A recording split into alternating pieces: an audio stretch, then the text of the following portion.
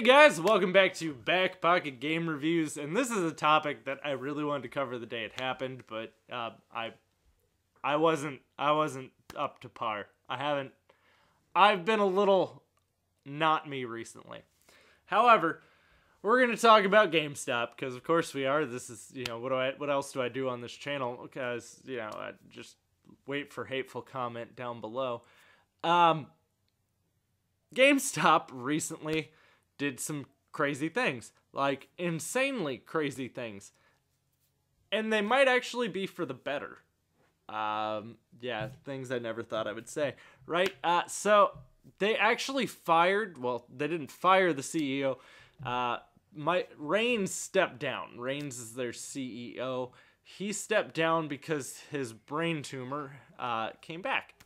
So this isn't his first time battling this brain tumor. This is the second time.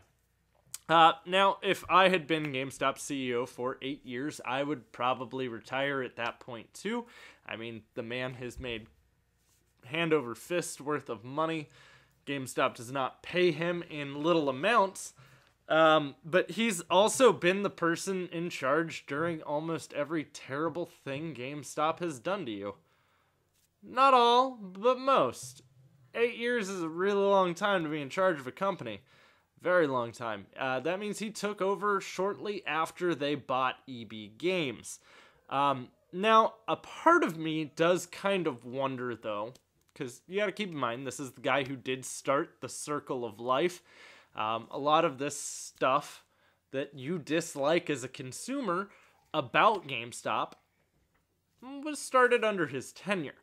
And that's the thing, is the more you burn your consumers, the less people you have to sell things to. So even if you are having a good sale, some people are just going to go to a Best Buy and have them price match it. Target, have them price match it.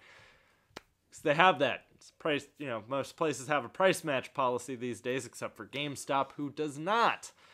Now, a part of why I think they actually were going to fire him and just let him walk out this way to kind of save face and his dignity, I do believe the brain tumor did come back. I by no means am saying that I think that is fake. I actually feel really bad for the guy. That is a terrible thing to have to deal with.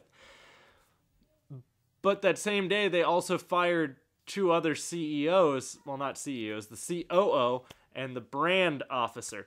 The COO, Tony Bartel, which a lot of people know. Bartel has been with GameStop for a very long time as well. But they let go of 2 other major positions and had the next CEO in line all ready to go at that meeting. This was all like a one and done kind of situation. Now, again, maybe he wanted to make changes that would have been good for the customer and the board didn't agree with it. Maybe he's the one who had all these ideas that just like the circle of life, mistreating the employees. There's a lot of bad anti-employee policies there too. And there are a lot of bad anti-consumer policies that company has. But with a brand new CEO, a lot of things could change. I mean, obviously, GameStop is still not necessarily going to prolong too much life out of that industry. Eventually, things are going to go all digital. There's not much they can do to fight that off at this point. I understand there are still some of you out there who disagree with me on that, but it's happened more and more. There's games that are already all digital in this particular day and age. Even if you go buy a copy of PUBG right now for Xbox in a store, it is a download code inside that box. So there's just so many different ways this could go. And I'm not capable of seeing the future. I don't know anything about the new CEO, but I do know that he's been with the company for a while. So it's not really too surprising. They probably already had him lined up. I'm really curious to what direction this ends up taking them. As of right now, we are about 2 or 3 weeks out from when they made this move, and it hasn't impacted anything yet. But 2 or 3 weeks isn't really a long time in terms of what happens in a company. that's actually pretty quick. If he made some major changes in like 3 weeks, that would be like insanely impressive. But I am curious to see, and I will obviously always keep an open mind. I would love for GameStop to be competitive in the gaming market again. They're not right now. They literally tend to be the most overpriced, especially when you have things like Best Buy's Gamers Club Unlocked. Amazon Prime actually, I believe, recently stopped doing their games discount, which is kind of shocking, but, you know, whatever. It is what it is. That and all these other companies also have price match policies. So GameStop does have to do something to become more innovative and fresh, and this might allow them to be able to do those things under new management.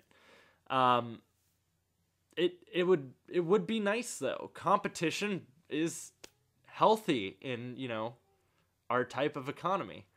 It is what you want to see. More competition will make other stores more competitive. If GameStop went out of business, how many other stores do you think would lax on the game deals they're doing?